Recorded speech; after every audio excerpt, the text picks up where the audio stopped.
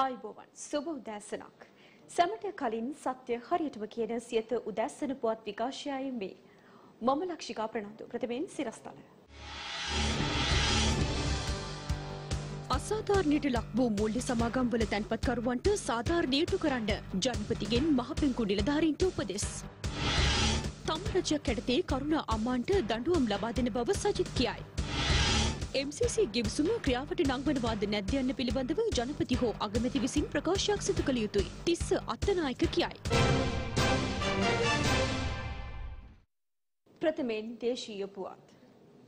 අර්බුදයට ලක් වී ඇති මූල්‍ය සමාගම්වල තැන්පත්කරුවන්ට සාධාරණීයටු කරන ලෙස ජනාධිපති ගෝඨාභය රාජපක්ෂ මහතා අදාළ නිලධාරීන්ට උපදෙස් ලබා දී තිබෙනවා.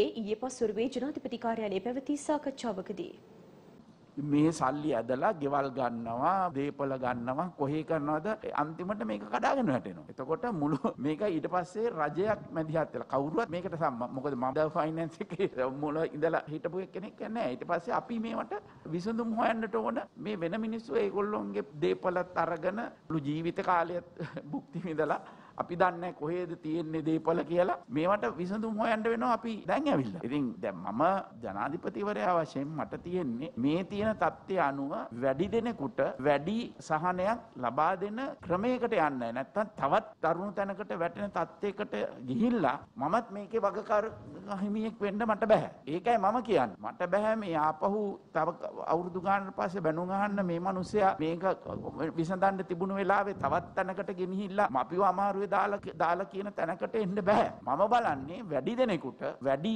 සහනයක් ලබා දෙන ක්‍රමවේදයකට ගිහිල්ලා මේ කුණු ගොඩවල් වලින් මේවා ඇත්තටම කුණු ගොඩවල් බවට පත් වෙලානේ. ජනතාවගේ සල්ලි අරගෙන ඒකම අපි බලන්න ඕන මේ වගේ ආයතන මුල ඉඳලා නියාමනය වන පරීක්ෂා වෙන ක්‍රමවේදයක් අපි ඉක්මනින්ම හදන්න. මොකද මේ ෆයිනෑන්ස් කම්පනීස් කියන ඒවා තවත් තියෙනවානේ. මේවට නිසියාකාරව වග කියන පුද්ගලයෝ මේවා නියාමනය කරන පුද්ගලයෝ මේවා මාසිකව හරි බලන මිනිස්සු ගැන ක්‍රමවේදයක් මේකට තියෙන්න ඕන. නිදහස් ආර්ථිකය කියලා මේවට නිදහසේ හැසිරෙන්න දෙන්නේ වග කියන පුද්ගලයන් විසින් මේවා කරනවා නම්. නමුත් වගකීමෙන් තොරව මේ රටේ වෙනවා කියලා අපි දැන් අවුරුදු 20ක් 30ක් තියලා තියෙන හැම ආයතනයකම අපි පේනොත් මේකක් විතරක් නෙවෙයිනේ. කීයකින් මේ වගේ ජනතාව අසීරු තත්ත්වයකට පත් කරලා තියෙනවා. ඉතින් මේක මේ විදිහට තවත් ෆයිනෑන්ස් කම්පනීස් කීපයක් මේ වගේ ජනතාව අපහසු තත්ත්වයට පත් නොවන විදිහට මම හිතන්නේ මහ බැංකුව නියාමනය ක්‍රමයක් මේවා පරීක්ෂා කරන ක්‍රමයක් මනින්ම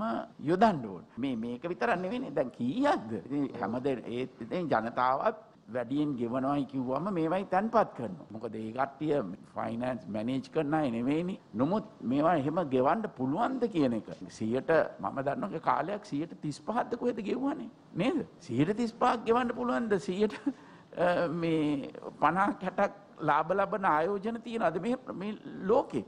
ඉතින් එහෙම තත්යකට ගෙනිච්චම මේවා කඩා වැටෙනවා. මේක මේ මොකද හැමතිස්සෙම මේ සල්ලි වැරදි විදියට මේකේ ඉන්න ආයතනවල ඉන්න ලොකු මිනිස්සු කොම මේවා අවභාවිතා කිරීම හින්දා තමයි මේ තත්යකටපත් වෙන්නේ. ඉස්සෙල්ලා මේ තැන්පත්කරුවන්ගේ සහනයක් ලබා දීලා ඊළඟට අපි බලමු කොහොමද මේ වගේ ආයතනයක් නැවත ගොඩ ගන්නව නම් කොහොමද ක්‍රියාත්මක කරන්නේ කියන එක.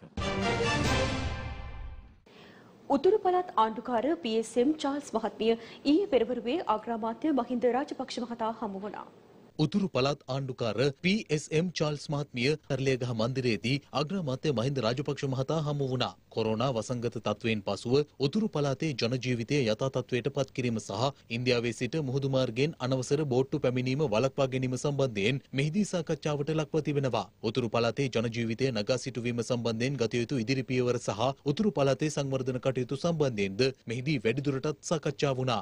මේ අතර කොළඹ වන් ගෝල් ෆේස් PVR සිනමා ශාලාවේදී ද නිවුස්පේපර් චිත්‍රපටයේ විශේෂ දර්ශන වාරය නැරඹීමට ජනාධිපති ගෝඨාභය රාජපක්ෂ මහතා සහ අග්‍රාමාත්‍ය මහින්ද රාජපක්ෂ මහතා එක් වුණා. ජූලි මාස 2 වෙනිදා සිට සියලුම සිනමා ශාලාවලද ද නිවුස්පේපර් චිත්‍රපටය ප්‍රදර්ශනය කරන අතර එදින උදේ 10:30 ප්‍රථම දර්ශන වාරය නොමිලේ නැරඹීමට ජනතාවට අවස්ථාව සලසා දී තිබෙනවා.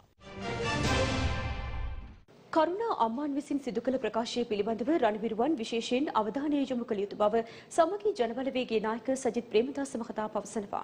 ඒ පිළියන්තල ප්‍රදේශයේ පැවති ජන හමුවකදී 69 ලක්ෂයක් රවටලා ආණ්ඩුවක් පිහිටුව ගන්න. දැන් ආණ්ඩුව පිහිටුවෙන් පස්සේ ජාතිකත්වයේ, දේශ හිතෛෂීත්වයේ, ජාති මාමකත්වයේ, දේශ ප්‍රේමීත්වය ඔක්කොම අමතක වෙලා. ඒ ඔක්කොම සිල්ලරේට කරුණාට විකුණලා හමාරයි. මම එකක් කියන්න කැමතියි. දැන්වත් මේ රටේ රණවිරුවන් අවදිවන්නට ඕන. දැන්වත් මේ රටේ රණවිරු පවුල් ඇස් අරගන්නට ඕන. දැන්වත් අවබෝධ කරගන්න මේ රජය මේ කරුණා වන්දනාව තුලින් කරලා තියෙන්නේ රට දැය බේරගත්තු රණවිරුවන්ට කරපු ලොකුම නිග්‍රහය, ලොකුම අගෞරවය, ලොකුම අපහාසය. මම එක දෙයක් කියන්න කැමතියි. 5 වෙනිදාට මේ රටේ ජනතාව නව රජයක් පිහිටවලා ඒ ආණ්ඩු බලය අපට ලබා දෙනකොට බොරු රංගපෑම් පරීක්ෂණ නෙවෙයි 3000ක් අපේ රටේ රණවිරුවන් ඝාතනය කරුවයි කියපු කරුණාව අපි නීතිය හමුවට ගෙනෙනවාමයි කියලා මම මේ අවස්ථාවේ ප්‍රකාශ කරනවා. ඒක අපි කරන්නේ මේ රටේ ජනතාව වෙනුවෙනුත් ඒ වගේම ජීවිත කැප කරලා රට දැය බේරගත්තු අපේ රණවිරුවන් වෙනුවෙනුත් අපි මේ මහා යුතුයකම ඉටු කරනවාමයි කියන එක මම මේ අවස්ථාවේ කියන්න කැමතියි. රාජ්‍ය මුදල් සම්බන්ධයෙන් සිදුවන දූෂණ අක්‍රමිකතා මැඩ පැවැත්වීමට ශක්තිමත් දේශපාලන නියෝජිතයින් පාර්ලිමේන්තුවට තෝරාපත් කළ යුතු බව ජනතා විමුක්ති පෙරමුණු හිටපු පාර්ලිමේන්තු මන්ත්‍රී බිමල් රත්නායක මහතා පවසනවා. ඒ කොළඹ පැවති මාධ්‍ය හමුවකදී රාජ්‍ය ආයතනවල මේ මුදල් හරියට පාලනය වෙන්නේ කොහොමද? ඒවට අලුතෙන් කළ යුතු දේවල් මොනවද? ඒවා පිළිබඳව තද මැදිහත් වීම කරන්න පුළුවන් මහජන නියෝජනයන් අවශ්‍යයි. කෝපකාරක සභාව තුළ රාජ්‍ය මුදල් කළමනාකරණය සම්බන්ධව තිබෙන දූෂණ ගැන ශක්තිමත් මැදිහත් වීමක් කළා. 2019 අවුරුද්දට එක දවසක් විතර කතා කරපු මන්ත්‍රීවරු 10 දෙනෙක් ඉන්නවා. ඒක මොකටද පාර්ලිමේන්තුවේ එන්නේ? අවස්ථා 3267කදී අපි 6 දෙනා කතා කරලා තිබෙනවා. අනුරසවර තනියම 827 වතාවක් නැගිටලා තියෙනවා පාර්ලිමේන්තුවේ මිනිස්සුන්ගේ ප්‍රශ්න කතා කරන්න. මේ 118ක් ඡන්ද ඉල්ලනවා දැන් ඇලෝසියස්ගෙන් සල්ලි ගත්තා. මේ 118 ඒ නම් ටික ඉලිදරව් කරන්න. ආණ්ඩුවක් විසින් කෙටිම කාලයක් තුළදී වැඩිම පරිසර විනාශය කරලා තියෙන්නේ මේ ආණ්ඩුව. මොකද මේ වැලිපස් ඒවායේ ලයිසන් ඉවත් කිරීමත් එක්ක. මන්නාර මේ රක්ෂිතයක් වශයෙන් ගැසට් කරලා තිබ්බ. විලිතලතිව රක්ෂිතයේ ගැසට් එක අයින් කරන්න යනවා. ඉස්සන් වගාවට දෙන්න. මොකද අපිට බරපතල විවේචනයක් තිබුණා තියෙනවා පොලිස් කොමිසමේ සමහර ක්‍රියාකාරකම් ගැන. නමුත් අපිට පේන ආණ්ඩුවෙන් වැරදිලාවත් පොලිස් කොමිසම වචනයක් කියන්නේ නැහැ. ඇයි මේ මැතිවරණ කොමිසමටම ගහන්නේ? මැතිවරණ කොමිසම මේ ආණ්ඩුවට ඕන විදියට ඡන්දෙ තිබ්බේ නැහැ. දැන් යුද්ධය තුළදී වෙච්ච ඝාතන කවුද කරේ කියලා හොයාගන්න බැරි එකනේ ලොකුම ප්‍රශ්නේ. දැන් ඝාතකයා කියනවා මම කරා කියලා. එතකොට ඇත්තටම ඔහුට උරුදු නීතිය ක්‍රියාත්මක විය යුතුයි. මේ CID එකට ගෙනල්ලා කතා කරලා වල හරියන්නේ නැහැ. රටේ ඒකීය භාවයට හානි වන කිසිදු ක්‍රියාමාර්ගයක් වත්මන් රජය ක්‍රියාත්මක නොකරන බව ශ්‍රී ලංකා පොදුජන පෙරමුණ පවසනවා. ශ්‍රී ලංකා පොදුජන පෙරමුණ පක්ෂ මුලස්ථානයේ පැවති මාධ්‍ය හමුවට එක්වෙමින් එම පක්ෂයේ ලේකම් සාගර කාර්යවස මහතා මේ බව ප්‍රකාශ කළා. මෙම අවස්ථාව සඳහා ශ්‍රී ලංකා පොදුජන පෙරමුණේ සභාපති මහාචාර්ය ජී.එල්. පීරිස් මහතාද සහභාගී වුණා. කාඩිනල් තුමා බැහැ දකින්න සජිත්තුත් යනවා හරින්නොත් යනවා සමාව ඉල්ලන ප්‍රසිද්ධිය හරින් මොකද්ද කියන්නේ ඊට පස්සේ මේ ගැන කතා කරන්නේ නිශ්ශබ්දව සිටිනවා හැබැයි මෙතෙක් දුරට කියපු දේවල් ආයිත් කියනවා ඒවා ඇස්පිල්ලක් පාපිල්ලක් වෙනස් කරන්නේ නැහැ ඒතර මේ විදිහේ ආණ්ඩුවක සාමූහික වගකීම මොකක්ද 2015 සිට 2019 දක්වා මේ රටේ ජනතාවට තිබෙන අත්දැකීම් තුල කැමැත්තක් දක්වයිද කිසිසේත් ඒක පිළිගනියද පාස්කු ප්‍රහාරයෙන් පස්සේ කාඩිනල් තුමා මැදහත් වෙලා උත්සන්න වෙච්ච හැඟීම් සංසුන් කිරීමට උන්වහන්සේ උත්සාහය දරුවේ නැත්නම් මුළු රටම ලේවිලක් වෙනවා. ඒකෙන් ප්‍රයෝජනය ගන්නේ වෙන කවුරුවත් නෙවෙයි මේ කුමන්ත්‍රණය පිටුපස සිටි අන්තවාදී. ඊටම නිර්භීතව ප්‍රකාශ කරන්න පුළුවන් මේ රටට අහිතකර කිසිම දෙයක්. يعني MCC කිවිසුම නෙමෙයි මේ රටට අහිතකර කිසිම කිවිසුමක් ශ්‍රී ලංකා පොදුජන පෙරමුණ ප්‍රමුඛ රජයක් යටතේ මේ රටට ගෙන එන්නේ නැහැ කියන ඒ දැඩි ස්ථාවරයේ කිසිම සැකයක් නැතුව ප්‍රකාශ කර සිටිනවා. මේ රටේ ජනතාවට හෝ රටේ භෞමික අඛණ්ඩතාවයට රටේ ඒකීයභාවයට මේ කියන දේවල් වලට අහිත කරන රටේ ඉඩකඩම් විදේශයන්ට බාර දෙන දැන් ඒකනේ මේ කිවිසුමේ තියෙන අන්තර්ගතය. එවැනි කිවිසුම් කිසිවක් මේ රජය අත්සන් කරන්නේ නැත. රටේ ආර්ථිකය සැලසුම් සහගතව ක්‍රියාවට නැංවීමට වත්මන් ආණ්ඩුවට හැකියාවක් නොමැති බව එක්සත් ජාතික පක්ෂ මහලේකම් හිටපු පාර්ලිමේන්තු මන්ත්‍රී අකිල විරාජ් කාර්යවස මහතා පවසනවා. සිරිකොත පක්ෂ මුලස්ථානයේ පැවති මාධ්‍ය හමුවට එක්වෙමින් ඒ මහතා මේ බව පැවසුවා.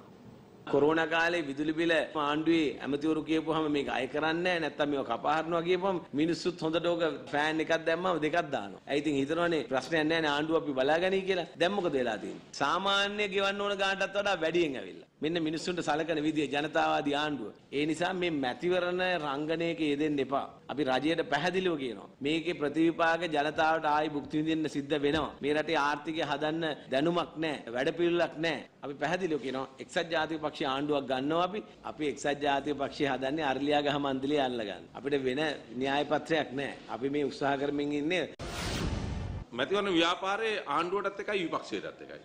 නීතිය නිසිලසද ක්‍රියාත්මක කරන්න සිද්ධ වෙලා තියෙනවා. ඇයි එදා රනිල් වික්‍රමසිංහ මැතිතුමාගේ නායකත්වයෙන් අපි ආණ්ඩුව කරනකොට ඇති කරන ලද 19 වෙන ව්‍යවස්ථා සංශෝධනයේ තියෙන බලය නිසා තමයි අද එවැනි අන්දමට මැතිවරණ කොමිසමේ සභාපතිතුමාට වැඩ කටයුතු කරන්නට පුළුවන් වෙලා තියෙන්නේ. මේ මාස 8ක ඇතුළත ආණ්ඩුව කරපු එකම දේ රටේ ජනතාව පීඩනයට පත් කරපු එක. ලෝකයේත් එක්ක සම්බන්ධකම් තියෙන, දක්ෂකම් තියෙන, ආර්ථිකය කළමනාකරණය කරන්න පුළුවන් රනිල් වික්‍රමසිංහ මහත්මයාගේ නායකත්වයෙන් යුක්ත එක්සත් ජාතික පක්ෂයට මේ රට බාර දීලා ඉවත් වෙන එක තමයි මේගොල්ලෝ කරන්න තියෙන ඉතාමත්ම ඥානාන්විත ක්‍රියාව. MCC ගිවිසුම ක්‍රියාවට නංවනවාද නැත්ද යන්න පිළිබඳව ජනාධිපතිවරයා හෝ අග්‍රාමාත්‍යවරයා විසින් ප්‍රකාශයක් සිදු කළ යුතු බව එක්සත් ජාතික පක්ෂ හිටපු මහලේකම් තිස්ස අත්තනායක මහතා පවසනවා.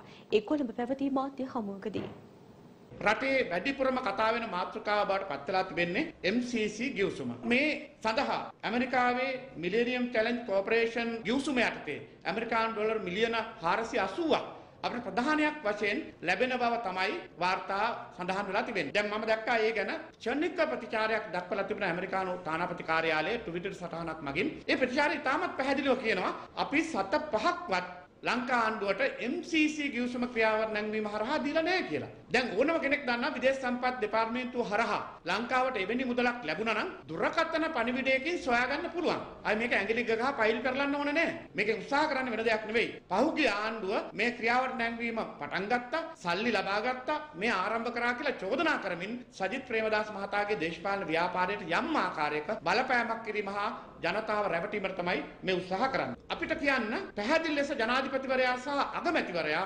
MCC ගිවිසුම ක්‍රියාත්මක කරනවද නැද්ද කියලා. එච්චරයි. උදැසන පුවත් විකාශය අවසන්. තවත් උණුසුම් පුවත් දැනගැනීමට පිවිසෙන්න ලංකාවේ අංක 1 සිංහල වෙබ් අඩවිය www.siyathanews.lk අපගේ වෙබ් අඩවියට. ජනිත හමුවෙමු මධ්‍යහන පුවත් විකාශයත් සමගින්. ඔබට සුබ දවසක්. දිනපතා අලුත් වීඩියෝ සහ ප්‍රවෘත්ති නැරඹීමට ඉහත බටන් එක ක්ලික් කර සියත TV subscribe කරන්න.